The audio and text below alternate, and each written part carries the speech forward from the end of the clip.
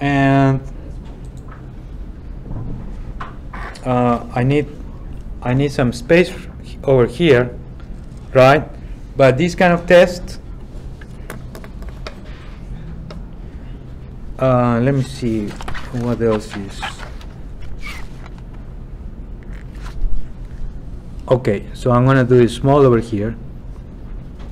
The equation for that is, so you can compute that value and we can compare that to what the equations that we're going to put on the notes next time is P max pi a square root of that. I'm going to explain in a minute what this is, divided 2RL, where the dimensions of this test. So there is a notch. Something very important here is that there was a notch. Okay, so before failure we have this notch. This is the maximum force, which we say is about 70 pounds.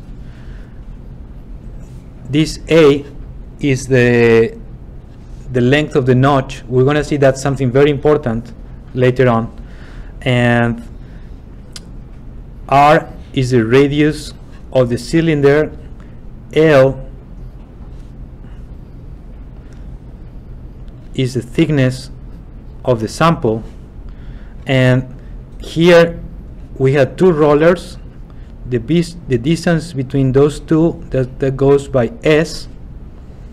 For the current configuration and spacing that we have in this test, this geometric factor is a function of A, S, and R.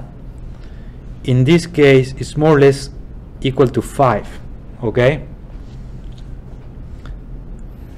A few more additional things that you need in order to solve this problem is that I can tell you this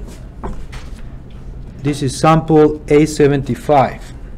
So A75 had an L equal to 18.66 millimeters. The radius is 18.37, and the notch is 4.82 millimeters. Okay, sorry about that. With all of these geometrical factors, you should be able to compute this toughness. The toughness, you will see it has some weird units. The units of toughness and stress intensity factor, it's usually we write it as MPa square root of meter, and you should get the value which is more or less around 0.5 MPa square root of meter. Yes. What's your email? My email is espinosa@austin.utexas.edu. You're gonna send me the video, right? Yes. So I'm gonna share the video with all of you in class. Probably especially for those of you, I don't know if we're gonna see in the video, but this fracture operation is very quick. Okay. That doesn't mean that hydraulic fractures in the subsurface are as quick as this. Maybe at the beginning, but later on they are controlled by the rate of injection of the fluid. All right, guys. I think that's enough for today, and we'll continue next week.